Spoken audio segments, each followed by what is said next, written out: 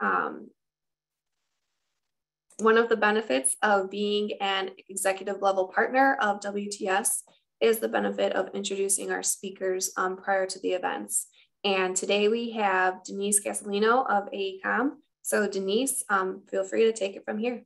Okay, thanks, Kim. And on behalf of AECOM, I'm thrilled to have the opportunity to introduce the commissioner. And I also want to do a shout out to WTS and all the great work that you do for the Chicago area and our engineering community.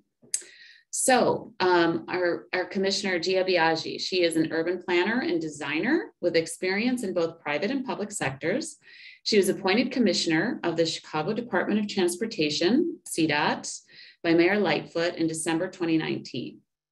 The mayor charged Gia with implementing a few things: a vision for a transportation system that prioritizes equity and mobility, and at the same time works to lower the economic and environmental burden of transportation on residents and communities.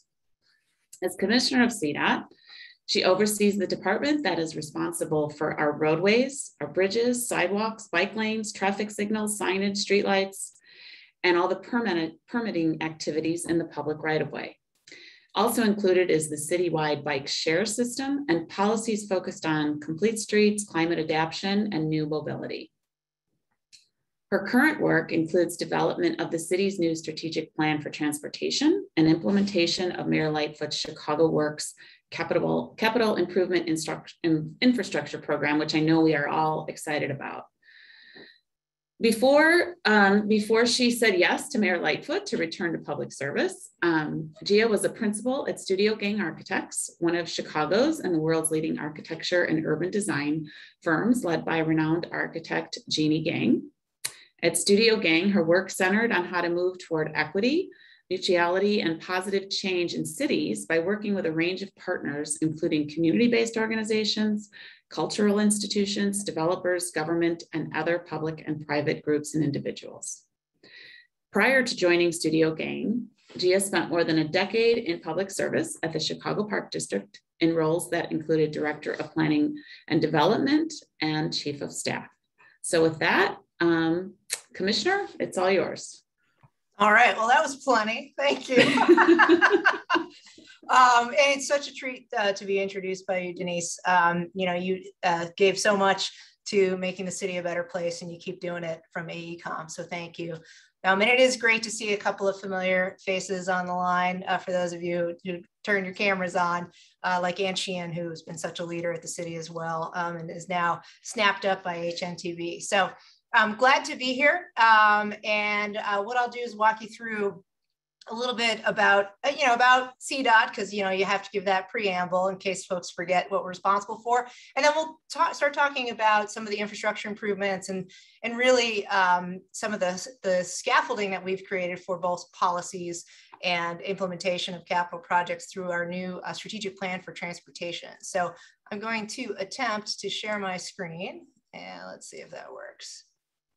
All right, does that work? Somebody give me a thumbs up. All right, we're good. All right, well, thanks again for having me here. And actually, let me do a full screen. If you want a second here. All right, well, it is what it is.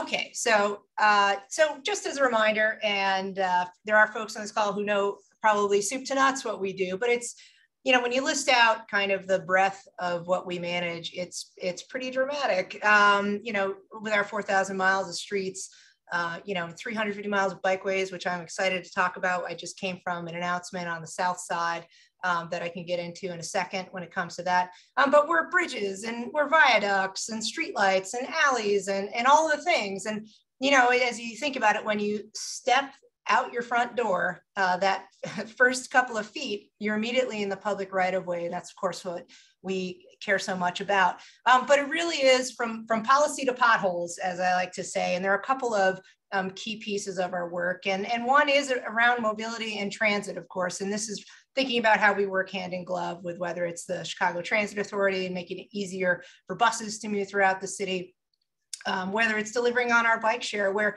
we have the largest bike share program in the country by geography. We're covering the most land area. And by this time next year, There will be bike share in every corner of the city of Chicago. We run that program as well, looking at, how it is we can make it as easy as possible for folks to move around the city, whether you're on foot or that bike or on that bus or on that train, and then you can drive your car. But we definitely are really emphasizing walkability, affordability, and comfort, right, on that public way that we own together in common. As you all know, right, we do a lot of planning and design and engineering, and really we learned so much from our collaborations with consultants, and you help bring so much to the work that we're doing, whether it's our protected bike lanes and really thinking about the geometries of our intersections and reducing high crash corridors through how we can affect the design and all kinds of things like that. Really, and the third piece, construction and maintenance and stewardship. And I think this is a group that knows this too, but it's really sort of nose to tail, right? So we begin by thinking about the policies, and we are actually, unlike maybe many jobs on earth, you can imagine something and you can design it, but how often do you have to take it all the way through construction and then manage it, right? And so it helps create a lens for everything that we do, whether it's the tree planting, and this year CDOT alone planted 2,600 trees across the city. That's contributed to the more than 4,800 that got planted this past year, to the everyday maintenance that we do on streetlights and street poles and signs and all the other things. I think the last big theme, one that really we've been able to explore with, in some ways, the opportunity of the streets being less active, at least in 2020, as part of COVID response and folks staying at home or commuting in different patterns, gives an opportunity really to lean into our imagination, right, about what streets can do. And I think, as we talk about kind of the future of cities and what role streets play in them, this kind of temporal nature, that is what we're doing maybe hour by hour on a street, might become more important than one sort of thematic use type, like this street and we just move cars and that's what we do.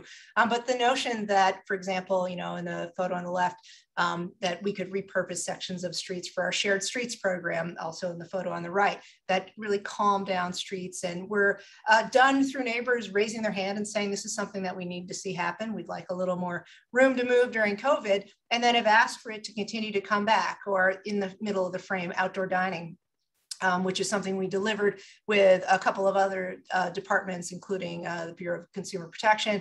And this is really how we can be that economic support, right, for our restaurants and other folks that need to sell things in that socially distanced way, who now have come back and said, COVID be damned, we want to keep doing this. And so that's something, these kinds of experimentations are part of what we do, and then how that gets codified toward really rethinking how we position our streets in service of what people need and want. That is what we're trying to do every day. But as we look at all of those great things that we're doing, what's inescapable is the map. And this is a map of income levels across the city. And if you've looked at so much of what Mayor Lightfoot and the administration is talking about, whether it's ending generational poverty, whether it's addressing structural racism, so much of the experience of Chicagoans is nested in policy decisions that have been made decade after decade after decade that get us a map like this. And this is an income map where on the left, and hopefully you've seen this by now, this is from UIC and the Voorhees Center, and where you're looking at, in the dark red is where you have very low income, and the blue is very high income. And you can see from 1970 to essentially the present day, really the spatialization of poverty across our city, is particularly on the south and west sides, and these concentrations of wealth really on the north lake side, the northeast side of the city. So our job, right, is to change that map. And because these maps as they are now came out of decisions, the decisions we make going forward, they matter. And if you listen to the mayor's budget speech yesterday, really leaning into how do we center our work toward equitable distribution? How do we make up for past wrongs? How do we set Chicago on a path to a new map? And that's really what we're here to do. So we can do this from a transportation perspective, of course. And you heard us in the introduction, conversation about strategic plan for transportation. And that's what we spent our time in 2020 really working on. This is the first of its kind for any DOT in the wake of the national series of emergencies. So whether it was COVID or the murder that we saw in Minnesota, and so much racialized violence and all of those challenges, what we have been able to do in that period of dramatic transformation and really important conversations about race and class and wealth and so many other things, we got to work and we said, well, how do we think about questions of justice, mobility justice, economic, climate, those kinds of things, and how would we center our work on those kinds of issues, and then have it create really what I would call it's like a choice architecture, right? The scaffolding for decision making that is set up. So when we are thinking about something as specific as filling a pothole, how is that nested in a series of values that we have laid out that transform into goals, that transform into those strategies, tactics like filling a pothole, and then the metric of whether we did it and where we did it and how fast we did and all of those things. So this strategic plan for transportation we did in partnership with folks from Bloomberg. If you've heard of Jeanette Sadik-Khan, a really important woman in transportation, she was our guide. And so Bloomberg and her transportation team helped us do this work.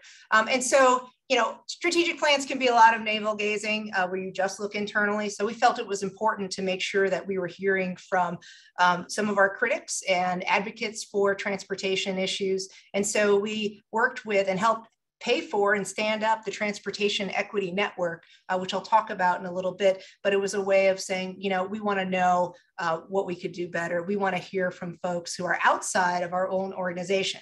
That includes city departments and agencies as well, but then quite a lot of work really sifting through what it is that we need to work on internally, what are some of our strengths and challenges, those kinds of things, but with that heightened focus on equitable outcomes. And really, I think a key to CDOT and to transportation policies and infrastructure investments is the operational health of our own department. And so we spent a lot of time having very clear-eyed conversations about that. And I would argue that the budget that, and top of mind for me, because we're in the throes of preparing for budget hearings, but the budget that came out for this, that is coming out for the city, really reflects an investment in our department, particularly that we haven't seen in more than a decade.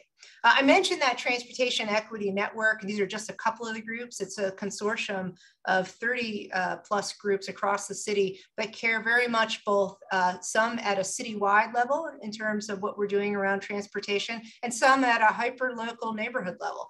And I think that's really significant. It's important that we're able to toggle back and forth between folks who operate really at that systemic scale, that 30,000 foot level, and then folks who are operating at that 1 foot scale, who are, you know, working with folks on the block, thinking about that piece of street or sidewalk or boulevard that's right out their front door.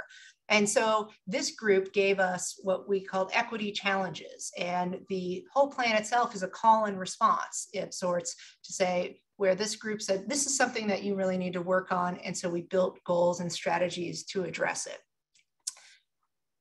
So what are those key pillars of that strategic plan? There are four.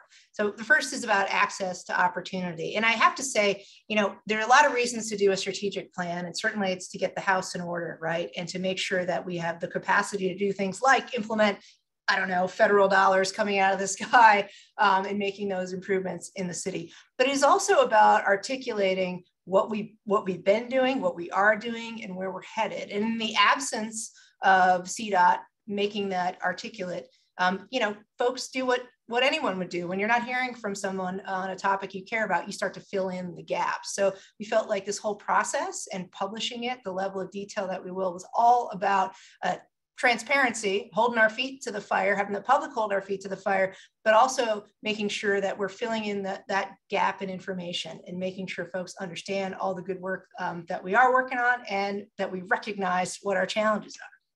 So access to opportunity is one of four major themes, and it's really straightforward. It's about making it safer and easier to walk, reducing commute times. And, you know, if you look at commute times and the influence on or how it it has a negative impact on our economy, on how it has everything to do with making it harder. If your commute times are long, it's harder to get to work. You're more apt to buy a car. You're more apt to be stuck in traffic and make it difficult to get home in time for your kids coming home from school and having after school care, all those kinds of things. So reducing those commute times really matters, and making opportunities like cycling a safe and affordable option, reducing congestion.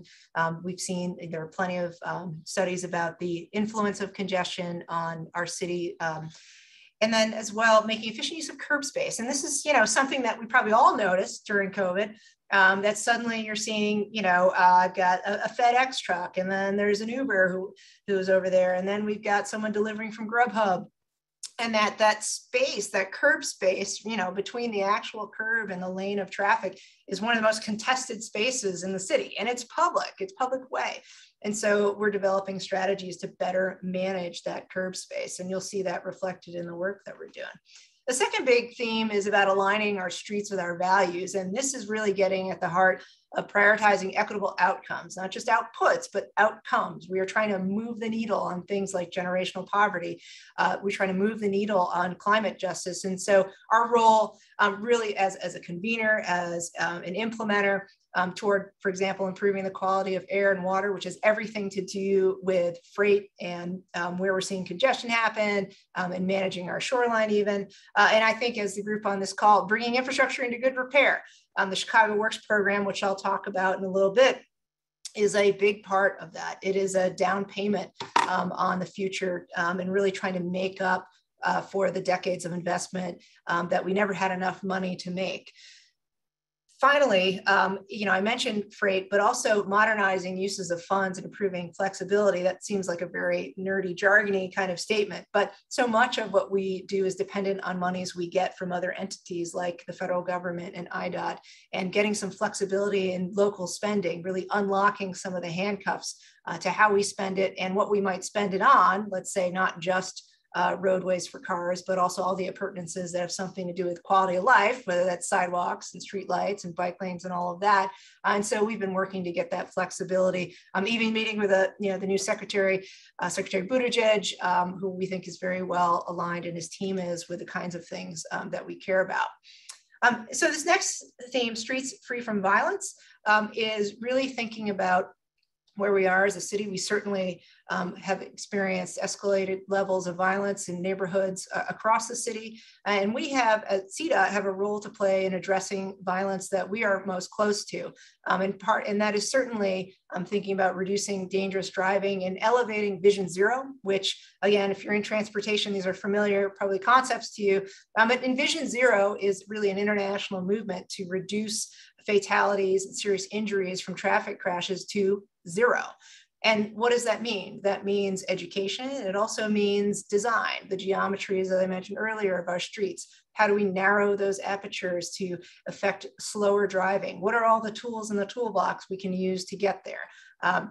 Making streets safer and more vibrant, that is part of what we can do in concert with efforts to reduce gun violence and other forms of violence in the city. So as we invest in neighborhoods and help to make the context for economic development investments, it helped to make places for people to gather, to help show that attention to the maintenance even of our different assets that run through neighborhoods. All of that has something to do with making communities safer, and really part of a larger effort that the mayor has convened with a whole of government approach to reducing violence and activating neighborhoods through physical place-based investments. And then ensuring that streets are responsive to community needs. That's really something that we heard loud and clear in the last couple of years, but we certainly hear it from groups who are more attuned to activism toward transportation, that it's not something that we're great at in terms of having a longitudinal relationship with communities. We often hire many of you on the call to help us do community engagement and outreach, and that's the kind of thing that is relationship based, right? And so we need to build trust with communities that lasts beyond a project. So it's not simply saying, okay, we're here for this project, everybody have a meeting and thank you very much, and here's pizza for your intellectual capital and we're done.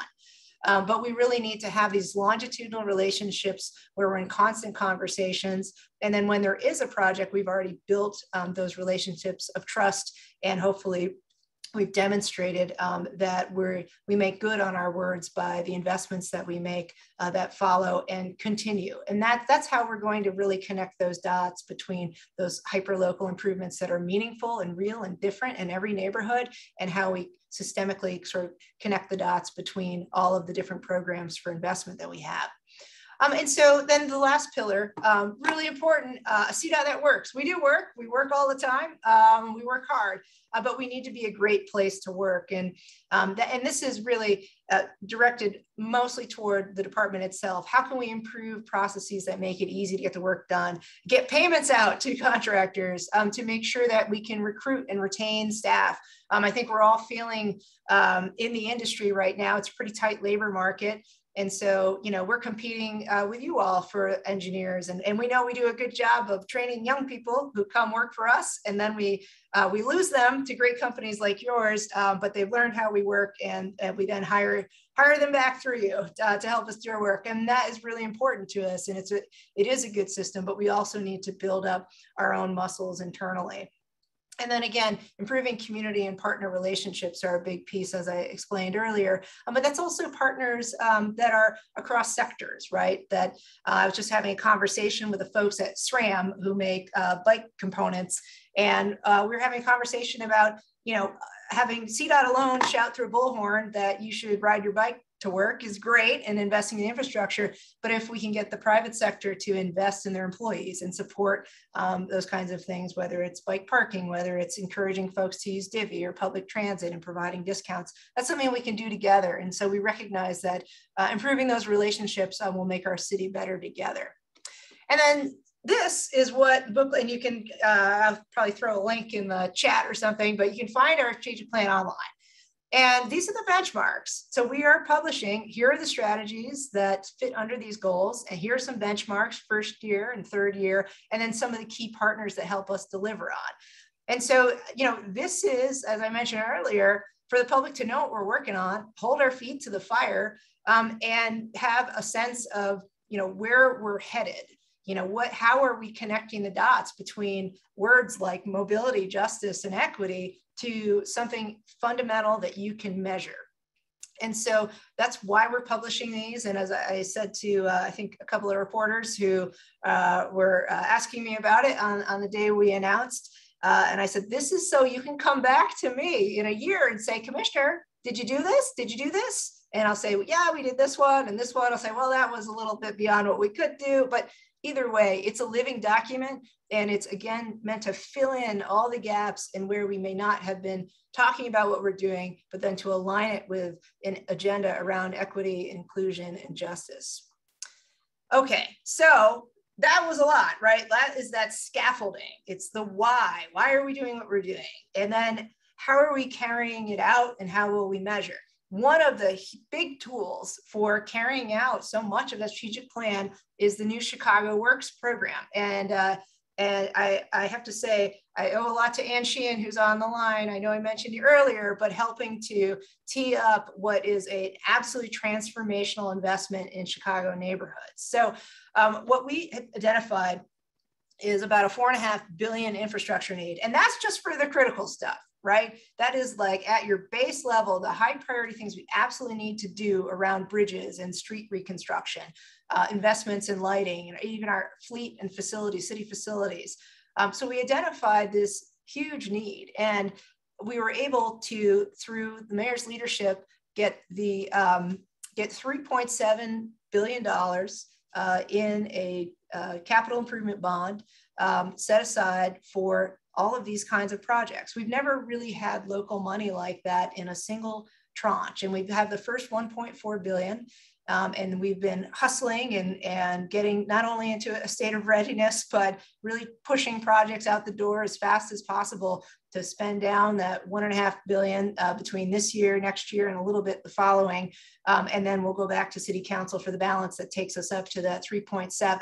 And so this is, it's an unbelievable investment in not only our neighborhoods, but also in getting CDOT positioned very well to be ready for those other funds I mentioned that we expect to come from the federal government. And so one of the questions we get asked quite a bit, and we should be asked, which is, well, how do you decide, right? Where are you going to spend the money? How does this work?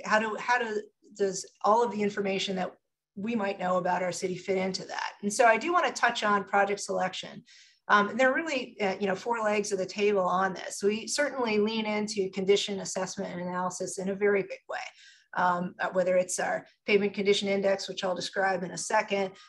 We have been working on a tremendous program to create a smarter lighting system, which I can also tell you more about. We get data from all of those things, our bridge inspections, you all know this, engineering surveys. So that's a really important indicator of where the need is. But we also have so many requests that come in, whether it's through city council and aldermen who we're in constant conversation with, whether it's our 311 service requests. But we also recognize that something like 311 for many communities is not a place where they want to tell us what they think. And so our ongoing community planning and engagement, we have tons of outreach going on all the time. But as we invest in a better way to make sure we're as accessible as possible to communities, we're able to scoop up the priorities that folks are seeing right in front of them. The third piece really is policy and coordination. And so, we have lots of initiatives like Vision Zero that I talked about. Today, we just announced our Chicago Community Cycling Strategy. It's a framework for how we will make investments in biking infrastructure. And then we have, of course, really significant efforts like Invest South and West, which if you haven't heard about that by now, I mean, I don't know where you've buried yourself, but this is really about making sure that we're fixing that map that I showed you earlier and investing in the south and west sides. And that's really pushing on what are the economic development opportunities we can create. And we know, of course, infrastructure sets the context for those.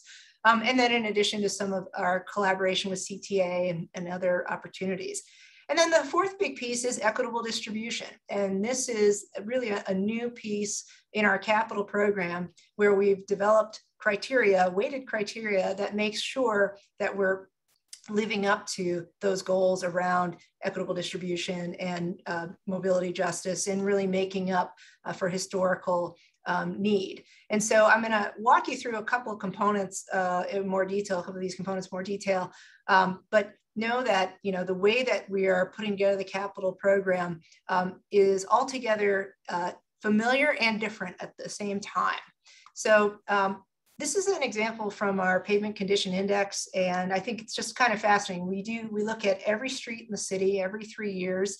We have video, and we're able to actually do an apples to apples comparison of every single street and classify it from good to very poor condition. And that helps us give an indicator of where we need to spend our funds. So that's more technical data. And then, whoops, skipping ahead. There we go. And then the other piece, another piece, this falls in the policy camp, and these are maps from our Vision Zero work. And what's interesting is it's not just data, technical data.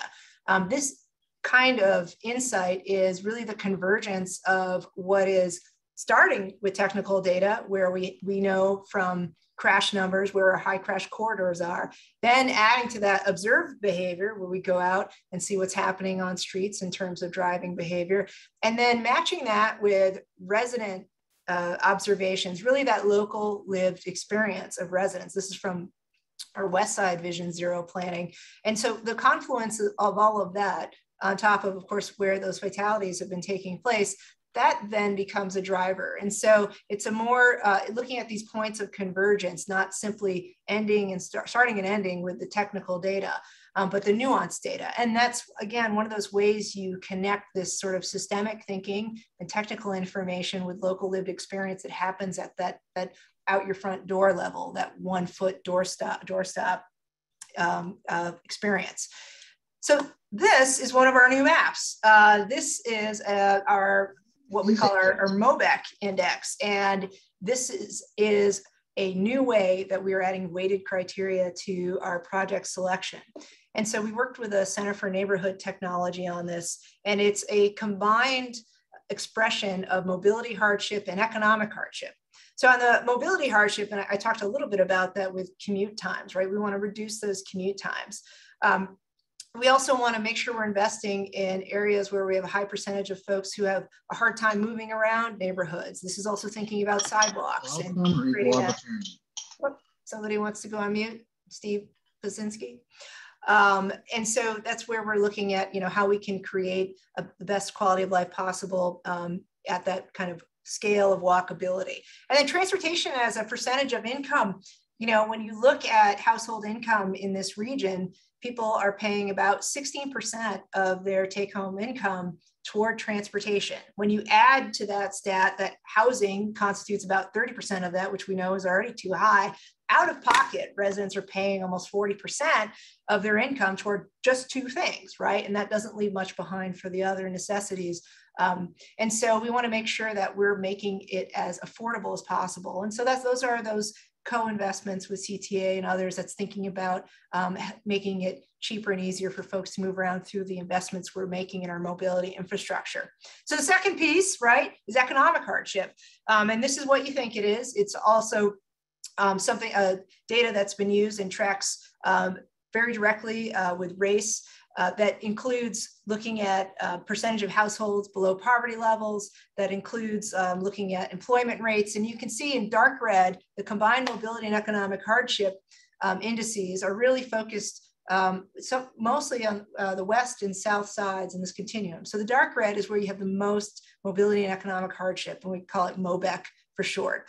And then the lighter, I guess that's salmon colored, as it gets lighter, you're seeing a reduced amount of hardship. And so we're really focused on those areas in the red.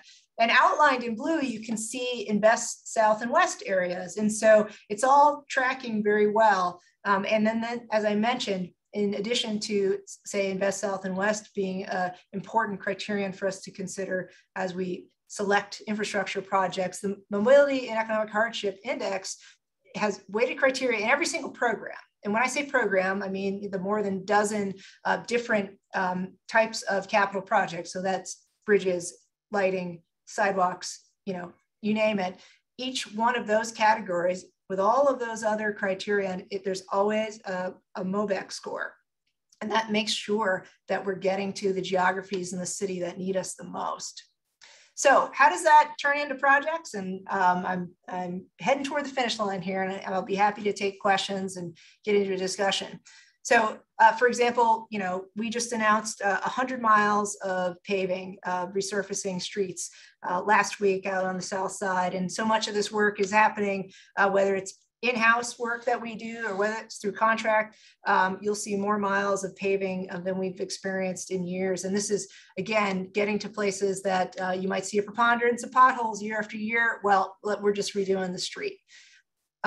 We also, I mentioned our street light program. So our smart lighting program is done. We have placed sensors and created technological upgrades to 280,000 lights across the city. That's out of our 330,000.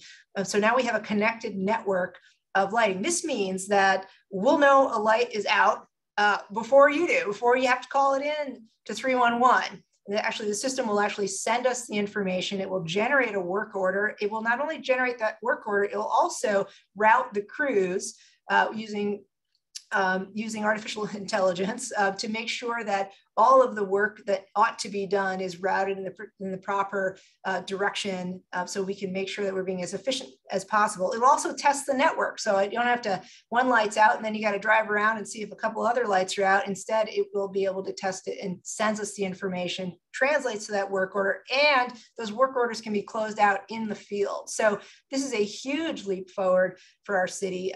So 280,000 lights are now connected, and we'll be doing the balance that we have left to do is mostly historic poles that are much more difficult, as well as viaduct lighting that we'll be working on through next year. So this is a massive investment in our city's infrastructure, thanks to the smart lighting program that we started a couple of years ago with the Chicago Works funds helping put us over the top.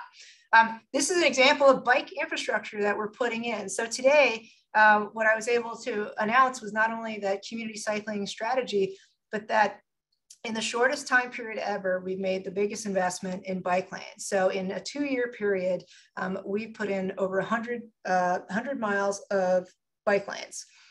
We'll be hitting 130 miles total between last year and next. So that is a huge improvement in a very short period. And this is really about both the engineered, the harder infrastructure, but also bike lanes, the plastic delineators, and really making it easy as possible to move around the city. And this is work done, again, we have tons of in-house crews that are doing this work. Our pedestrian safety improvements are a big part of what we're doing. And that really is a construct of both the pedestrian bump outs, creating signage and refuge islands and all of that kind of work that helps us live or helps us meet the test of Vision Zero and how can we get there. And so we've been doing improvements all around the city. During COVID, we had more than 250 pedestrian safety improvements go in across the city, and it's just exponentially increasing. And then, that's a permanent improvement, and we've also been, as we've been repositioning what streets do and how they ought to be used and getting feedback from communities, this is an example of how we are repurposing parts of our streets for local use and really creating more public space and open space out of the public way. And this is up at Ainsley, where we had a little dog leg of a street, and it wasn't serving a purpose other than to probably confuse traffic flow, and where we worked with communities in the chamber to really reimagine it and to create open space out of what used to be underutilized, unuseful space. But so much of what we do really has to be embedded what communities tell us they need and want. And again, responding to non-traditional ideas. How do we turn a sidewalk into a play space? How do we make sure that we cast a wide net in understanding what people are experiencing when they want to bike or walk in their neighborhoods and translating that to infrastructure investments? So that was plenty. So maybe I'll stop there. But I just want to thank you all for the opportunity to talk a little bit about what we're doing. I can certainly talk all day, but I think we're at a really significant moment in our infrastructure investments, not only with the attention that, of course, it's getting from the federal level, but this repositioning that Chicagoans are seeing this infrastructure as having the potential to be repurposed for these kind of hyper-local needs that have that quality of life impact that connects the dots between these larger, more recognizable infrastructure investments and what people want to experience in their neighborhoods every day.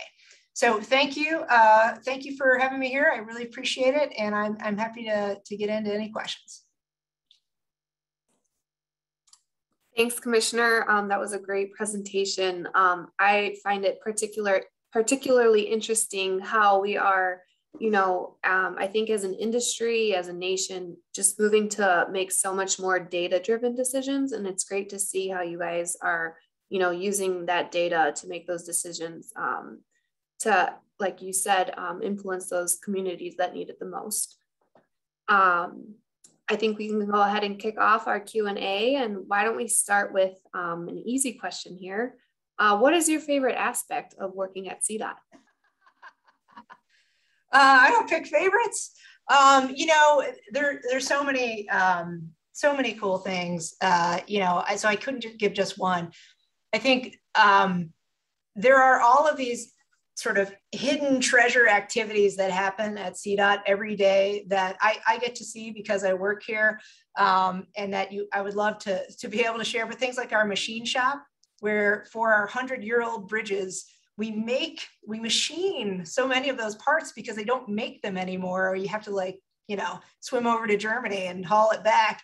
But we have folks who create those cogs, who true up these internal mechanisms that make it possible for our bridges to be raised and lowered. So that's one favorite aspect. I think another is that just being able to respond to great ideas quickly when you can. That when we can do that, I think that's really, those are exciting moments. We just launched the Open Boulevards program, which is part of our Open Streets. And that was something that maybe years ago, folks remember Sunday Parkways which was closing boulevards like the ciclovías that you might see in other countries. And so those were really hard to put together years ago and took a lot of money, and it was tough. We just went the simple route, and on Sunday we opened up massive tracts of Logan Boulevard to pedestrians only, no cars, and a lot of scooters, little kids on scooters. Expanded the farmers market, so folks who couldn't ordinarily participate in the farmers market, there was more room, and it was a simple idea, right? Let's just make more space, and we were able to pull it off. We've got 2 more locations coming, and so to see how people walk down the middle of a street safely and go, oh, I never even imagined that I could just, I don't know, pull my kids in a wagon down the middle of Logan Boulevard. That's an awesome kind of favorite moment. But I could go on. So I think there are a lot of really cool things that happen with the team here at CDOT that, you know, every day I see people always going the extra mile, working so hard to make the city function. And then those special moments where the public can really be captured in the imagination of what we can do together.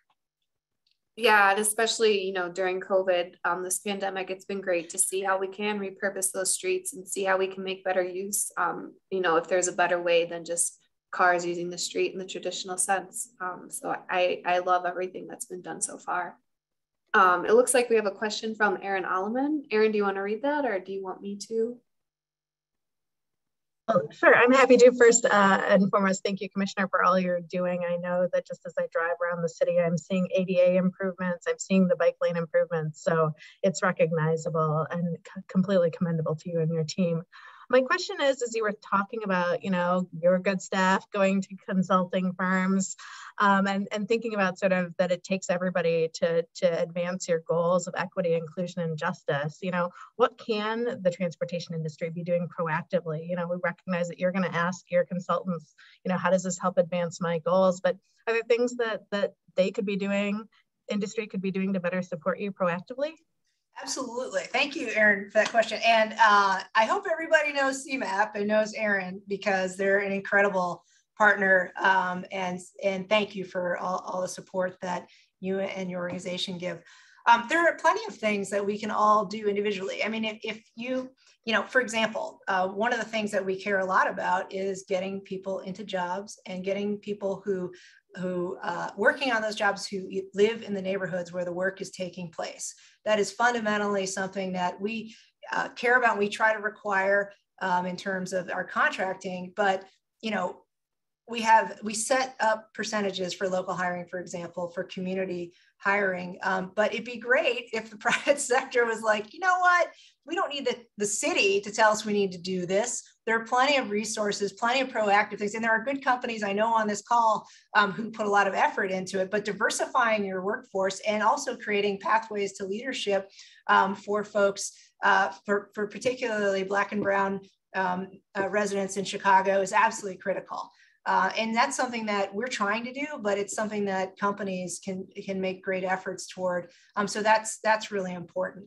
I think looking at some of the goals that we have around engagement, I think creating in your own, whether it's the how you're maybe reaching out to communities, really helping to connect the network people. We're all talking to such a range of people all the time. How do we connect back to in a way that so communities aren't feeling like, oh, we're talking to CMAP over here and we're talking to this consultant for my friends at the county who I see are on the line over here, and we're talking to CDOT.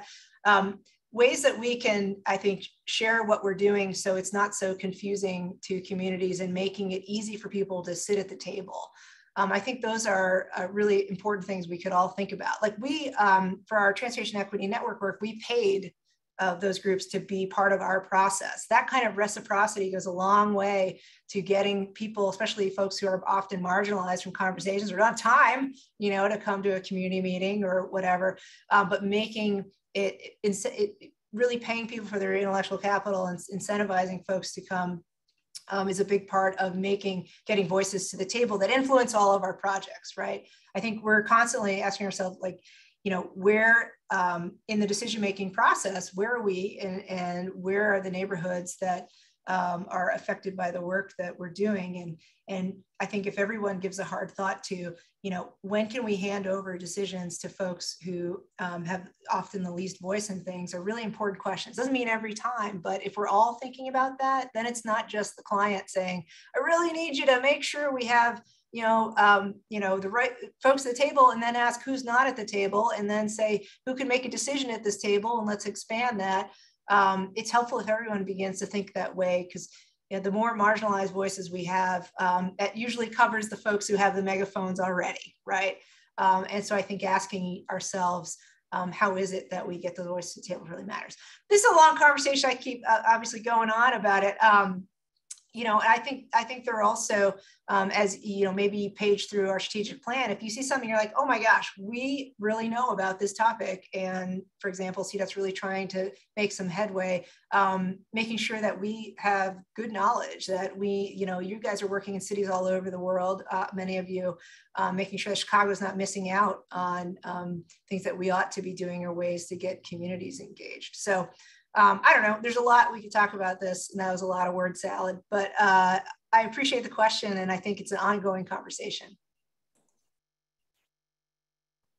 Thanks. I think we have we have 2 more questions that have come in from the audience. So I think hopefully we can hit both of them. But Jackie Lowe asked, thrilled with the alfresco on Argyle investment in Uptown that CDOT partnered on with Choose Chicago. How do we get through the colder months to keep building on that momentum? Put on a sweater. It's sweater weather. No, Jackie, great to hear from you. So the alfresco program has been great. It was a collaboration with Choose Chicago, and they had a donor that was able to create money for permanent, better looking improvements. Those are not all our barriers out there, by the way. That's a misconception. We set up the conditions for restaurants to put those up and what the specs were, but they're not always beautiful or inviting to communities to do other things, right, to be public spaces. So, and I should say we are looking at how we could make a better version of our outdoor dining program more permanent. We are looking at, because we're operating kind of on a set of pilot authorities. But so I think through the colder months, it's so interesting, having spent time, let's say in Scandinavia, as I have, where, you leave your baby in a stroller outside on the sidewalk while you go in and have some hot chocolate. I mean, that's not the culture we're living in maybe yet. But I think there are places that are very attuned to sitting outside in the cold. And we saw a few things like that in fits and starts. We definitely are challenged with snow cleanup and clearance, right? But even if things quiet in the winter months, we plan to keep going with this program. And so I think hopefully over time, we'll begin to figure out together whether through the colder months, what that looks like. We definitely have challenges with we don't want too many permanent structures in the public way. And I think I have my own criticisms of how, I think we can do the program a little bit better. I think it's challenging for people with disabilities. The public way is the public way. And so I think, especially as restaurants can have indoor capacity now, we have a lot of hard conversations about making sure that the public way still belongs to the public. So thank you for that. Thank you. We have a question in from Brian Castro. Said, thank you for this very informative presentation. I do have one question. How are the neighborhood plans developed with CMAP assistance incorporated into the long-term needs of CDOT? Well, I think there's a ton of alignment between CMAP and the neighborhood planning and what we've just laid out in terms of our strategic plan. And that is one of the reasons why we wanted to be very transparent.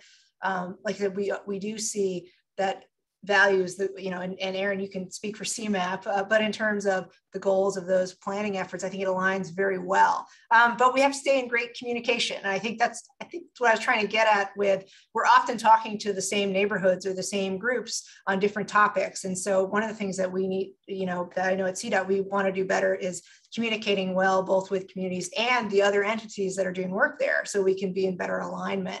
But yeah, we take it all in, and we want to make sure that the hard work of other entities is incorporated to our own. And I think, you know, it's a special time, I think, right now in our city, where the emphasis on transportation infrastructure investments, and we are lucky to have so many organizations doing good work. I think as long as we continue to share information and find those points of convergence in what we're all doing, we'll get it right. Okay, and then why don't we wrap up with one easier one, unless anyone else has a question. But I haven't seen anything come in. But what is one of the best pieces of career advice you've been given? Be curious about fields that you might not think you are a perfect fit for, but you have energy for it, and run after it. You know, my career, I was in parks, right? Which was really thinking about what public space we own in common has to do with moving our city forward in an equitable way. And then when people go, oh, then you went to Studio Gang, and, you know, in a high design firm.